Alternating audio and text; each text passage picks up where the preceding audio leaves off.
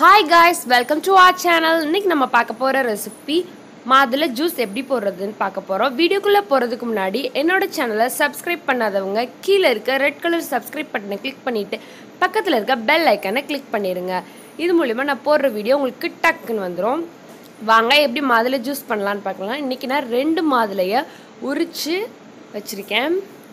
ஜீனி அப்புறம் தேவையான அளவு தண்ணி. நான் இன்னைக்கு ஐஸ் வாட்டர் எடுத்திருக்கேன்.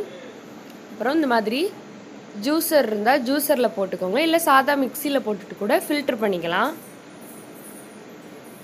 இப்போ இது நடுவில் மாதுளையை போட்டுக்கலாம்.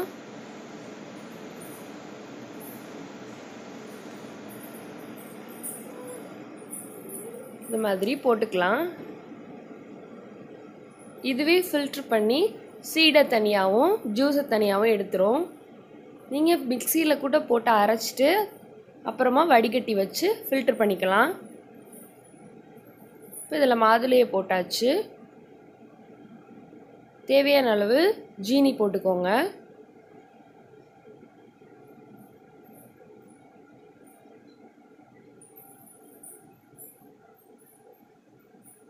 அப்புறம் கொஞ்சமாக ஐஸ் வாட்டர் ஊற்றிக்கோங்க.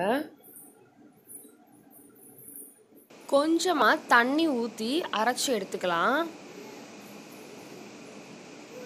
இப்போ அரைச்சி எடுத்துகிட்டு வந்தாச்சு. பார்த்தீங்கன்னா ஜூஸ் தனியாக கலெக்ட் ஆயிடுச்சு.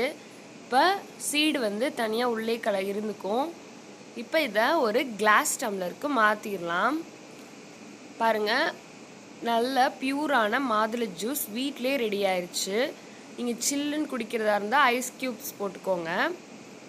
குடிக்கும்போது இந்த மாதுளை ஜூஸ் வந்து ஹீமோக்ளோபின் லெவலை அதிகரிக்கும், ஹெச்பி லெவலை இன்க்ரீஸ் பண்ணும். யார் யாருக்கு ஹெச்பி லெவல் கம்மியாக இருக்கோ அவங்க எல்லாருமே குடிச்சிக்கலாம்.